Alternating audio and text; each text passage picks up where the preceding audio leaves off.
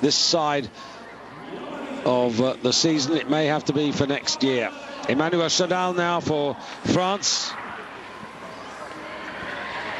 As likely as anyone to get France back to winning ways in World Cup. And that just gives you an idea of what he can do. Conditions were helpful, but Emmanuel Chedal also got the timing right off the table. So Pekka Niemela yet again relying on this man.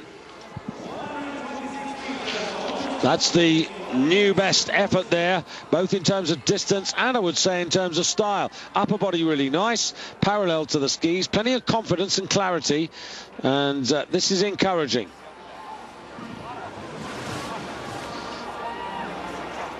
.17.5, not a bad little package that. That's what he needs.